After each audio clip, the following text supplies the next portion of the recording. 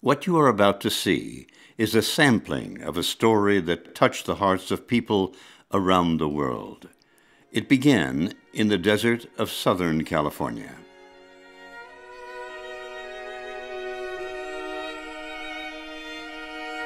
The news media called it the Desert Dog Death Camp. The lack of food or water, coupled with a summer ground temperature of 140 degrees, made it an accurate description.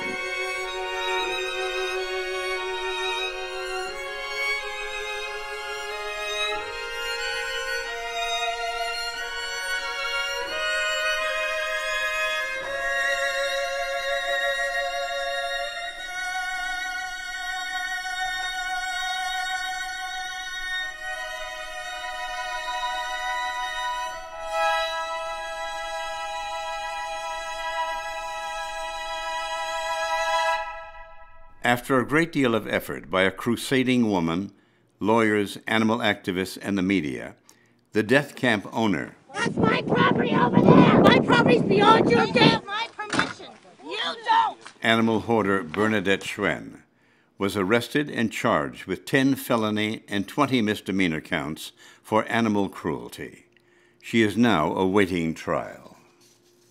Kitty Pallison is this story's hero. These are the last of the puppies. So altogether, we pulled 19 dogs yesterday and 7 dogs a couple weeks ago. These precious babies.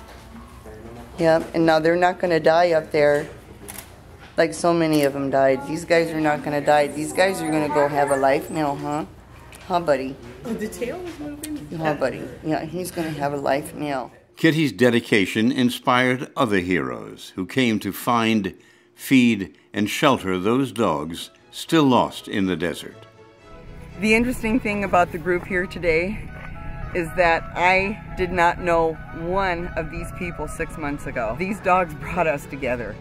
So I feel like I've known them all my life. The best people I know on the planet came from all walks of life, all different backgrounds, all different geographic locations. A lot off the Facebook page, but we're bonded now. We're bonded on a project here for these dogs. There's a dog right there on the bridge. Get your zoom lens out.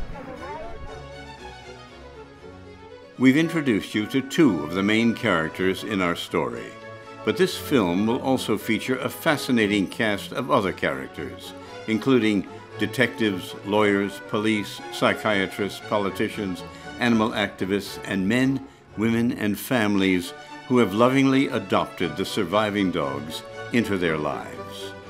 This documentary is still a work in process. The trial is yet to come, and events of great peril await telling. What makes this story so very important is that in its intimate effort, it also addresses a national problem. It's been estimated that there are as many as 8,000 hoarding incidents every year, victimizing over 250,000 animals in the United States.